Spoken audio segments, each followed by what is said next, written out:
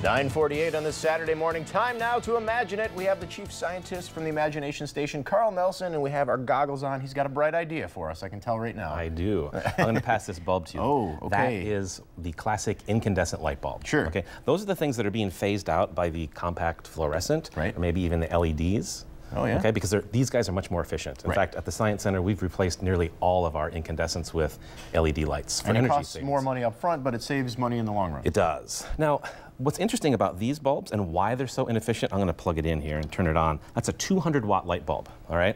You turn it on, it's incredibly bright, but it's really hard to imagine that 90% of the energy we put into that is not coming out as light. Wow. It's coming out as heat. Oh. I mean, you've experienced that, right? You put your hands on these things and they get really, really warm. Yeah. If you do that now, you'll get a sense, yeah, that's really warm. Right. And so one of the interesting things that engineers do with these kinds of bulbs is they put them in this glass envelope filled with an inert gas.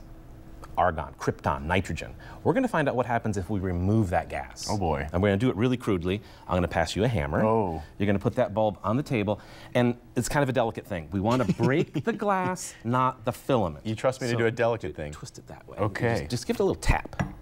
Perfect. And you broke the filament. It happens. That's okay. This is a heavy hammer. It is. That's why I have a spare here. Okay, so same deal. I've just removed the envelope that was filled with the inert gas, and we're going to turn it on.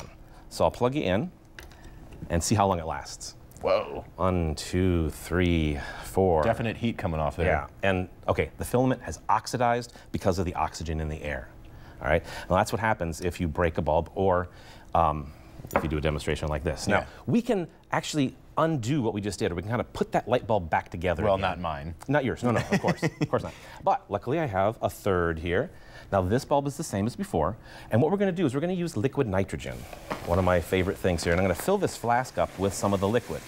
Now, we don't really care that this stuff is 320 degrees below zero. Well, it's interesting. Yeah. Okay? That's pretty cool. But what we're really counting on is the fact that nitrogen is an inert gas, and the liquid nitrogen is always boiling. So this container has no oxygen in it. So if I were to plug this guy in, and you were to very, very gently stick it down in there, don't hit the filament. That'll mess everything up. Boy, this is like Perfect. the operation game. Yep. Just lower it all the way down, and there's a little stopper here, so you can't go too far. Just put it right on in. And now I'm going to turn it on. The filament is in the liquid nitrogen, and it'll turn on. It will light up. In fact, that filament is probably getting to 5,000 degrees Fahrenheit. Get out.